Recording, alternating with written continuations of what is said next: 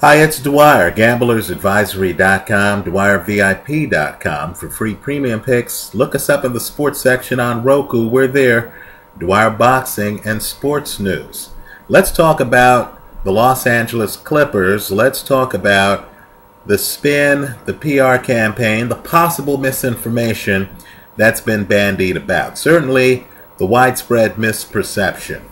Understand, there has been no ruling, there has been no determination at any time that the NBA's constitution and bylaws allows the league to order an owner to divest himself or herself of their ownership interest based on private pillow talk.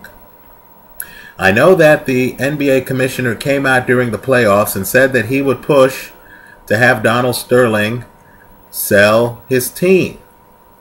But let's be clear here. That hasn't been voted upon by the full league. The league has not issued an order for Donald Sterling to sell his team. It hasn't. And so let's get real for a second. If you've invested hundreds of millions, if not billions of dollars into your NBA franchise, are you really going to support any attempt to legalize the right for the league to order you to sell your team, your $100+ million investment, based on private conversations that you've had with your mistress? I don't believe that would ever happen. We're hearing Mark Cuban talk about how all of us, in his opinion, harbor some non-PC beliefs, right? I don't believe businessmen would put themselves at risk of having any third party having the right to order them to sell their interest in their franchise based on private conversations with their mistress. Right? I just don't see that happening. So, what the NBA has done is they've gotten the benefit of the public announcement made by their new commissioner that the league's unhappy with Donald Sterling and the league was going to vote on Sterling selling his interest in the team. Right? They've gotten the public bang for that. But keep in mind, nothing else happened there. The league scheduled a meeting to have the vote. Donald Sterling wisely allowed his wife, who already owned half the team, regardless of what Donald Sterling did, right? Let's get real. If the two of them filed for divorce, the team would be under the jurisdiction of the California judicial system. I'm here telling you as a lawyer here in California that California is a community property state. Right? It's community property.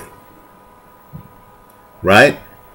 There is no way the state of California was going to allow some group of owners who have never penalized an owner for the private statements of their spouse, right? How many NBA owners in league history have been ordered to sell their team because their spouse was having an affair and made statements to their lover in private that were leaked to the public on a website like TMZ that led to public outcry? Right? It just hasn't happened. Understand, the owner of the Clippers was never Donald Sterling by himself. It was always Donald Sterling and Shelly Sterling. She always had a portion of the Clippers. Right? Now that the Clippers are on the verge of being sold for $2 billion, understand her interest in the Clippers was, according to current market valuations, a $1 billion interest. Right? Given that she did nothing. Now, I understand there are allegations from lawsuits way back when. But that's not what's at issue here, right? Because the NBA didn't order Shelly Sterling to divest her interest based on allegations made in prior discrimination suits.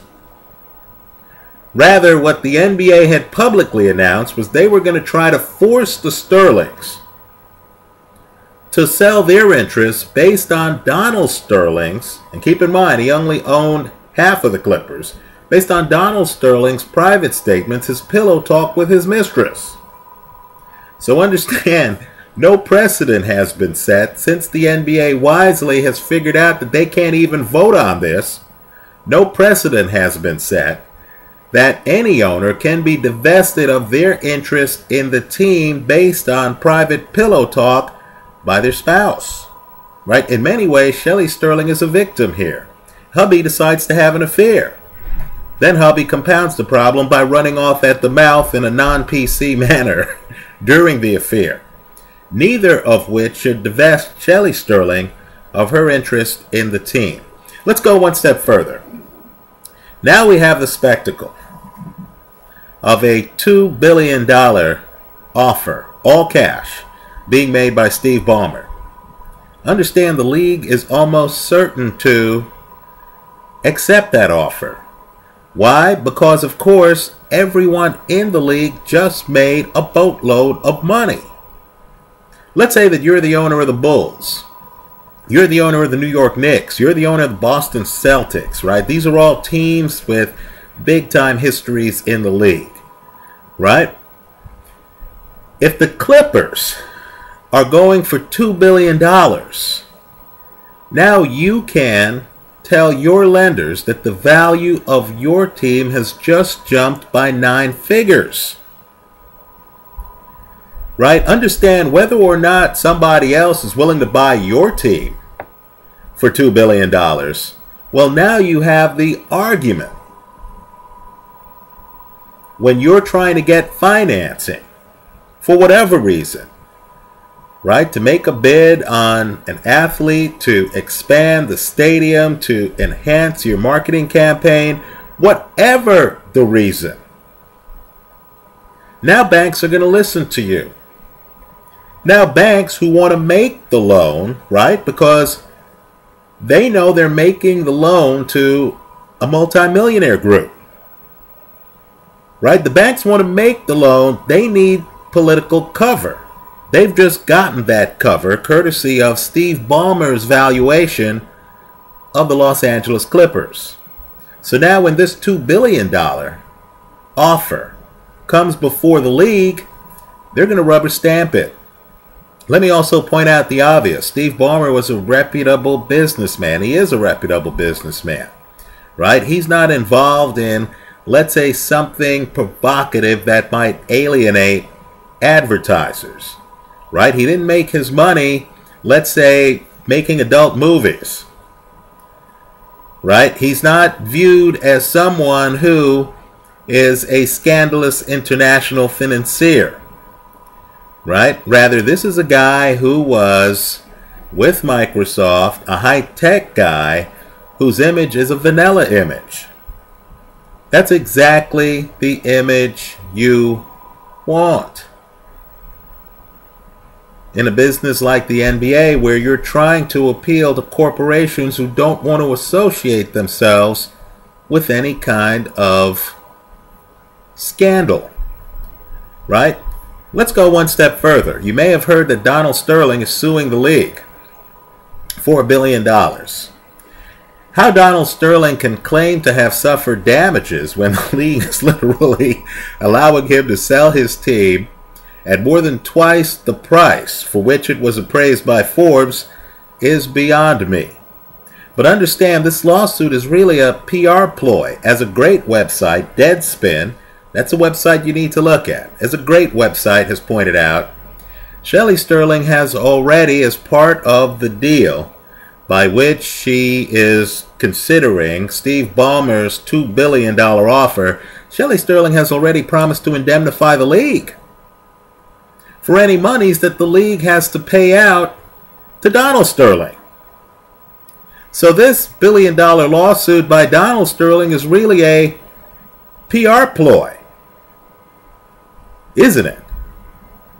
Because, of course, whatever happens in that lawsuit, the person who's going to be paying it will be his wife.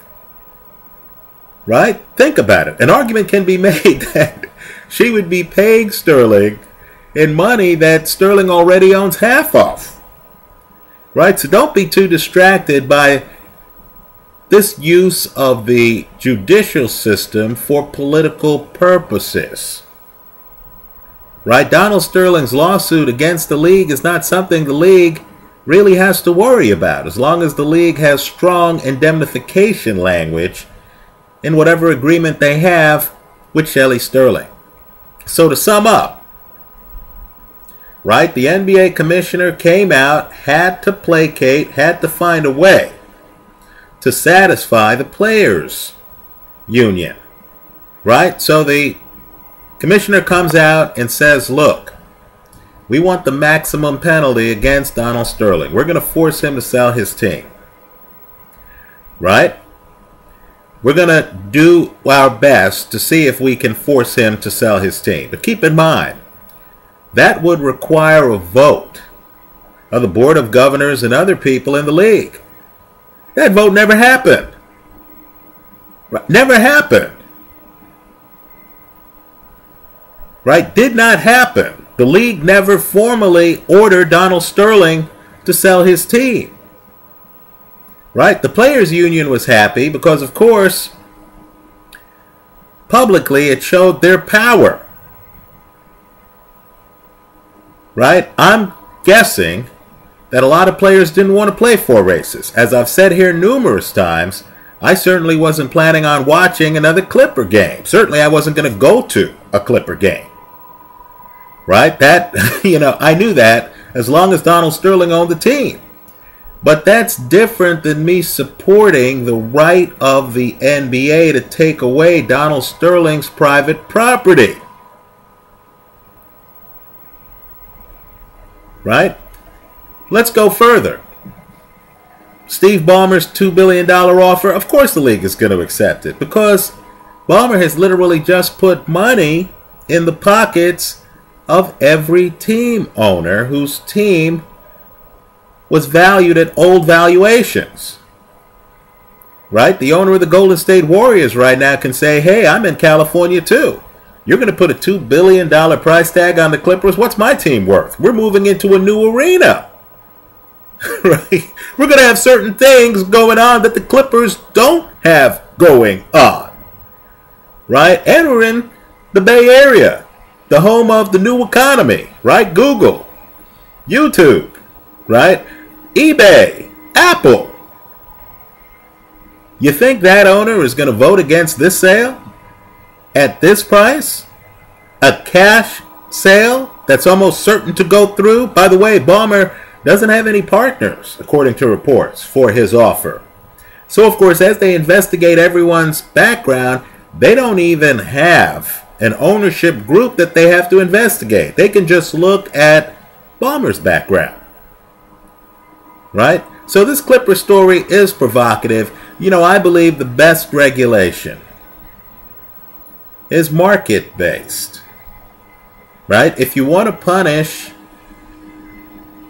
Donald Sterling, the best way to do it would have been how advertisers were doing it after his comments.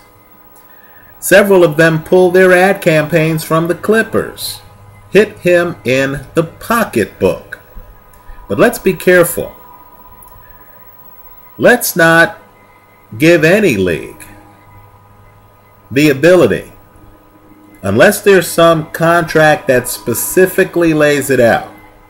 Right? I believe in the right to contract. Unless Donald Sterling has expressly agreed to allow the league to divest him of his ownership interest based on things like private comments to a mistress. Unless there's some concrete, explicit contract in place, let's not allow any league to pull any owner's ownership interest over private comments. I don't care how bad they are. right? If these private comments become public, and if they're in fact racist comments, sexist comments, homophobic comments, then I believe that owner will pay the price, because we, the public, won't have it, right? You heard people like LeBron James say he wasn't gonna, play until Donald Sterling was gone, right? There is blowback. I just don't want the precedent of some league being able to say, hey, we didn't like what we believe you may have said in private, we're pulling your team. Anyway, let me hear from you. I think the story is a fascinating one. Just understand that as of this video, the NBA has not established a precedent that it can pull an owner's ownership interest in a team based on private comments to a mistress, right? That precedent hasn't been set. The NBA has not voted on setting that precedent, right? The Constitution, its Constitution, quite frankly, in my opinion, doesn't give it the power. But I understand some people will interpret constitutions broadly. Just understand that it's unclear whether a broad interpretation of the league constitution is supported by the league's owners. Let me hear from you. Leave your comments for me here online. Visit us at gamblersadvisory.com. And let me be clear. I don't support racism. I wouldn't want to work for a racist, right? Donald Sterling's comments were deplorable. They're terrible. I don't think he's a good person, right? I don't. But at the same time, if he bought and paid for his team, and if he hasn't delegated to the league the authority to divest him of ownership based on racist beliefs or racist comments said in private to his mistress, then I don't know how the league could have that power. I don't believe personally, given Mark Cuban's comments, that there's a consensus among league owners that the league has that power, right? That continues to be undecided, right? This transfer of ownership to Steve Ballmer is taking place without resolution of the issue on whether the league has the power to order an owner to divest his or her ownership interest based on private comments. That's how I see it. Let me hear how you see it. Leave your comments for me here online in the comment section to this video, and let's have a public dialogue. Thanks for stopping by.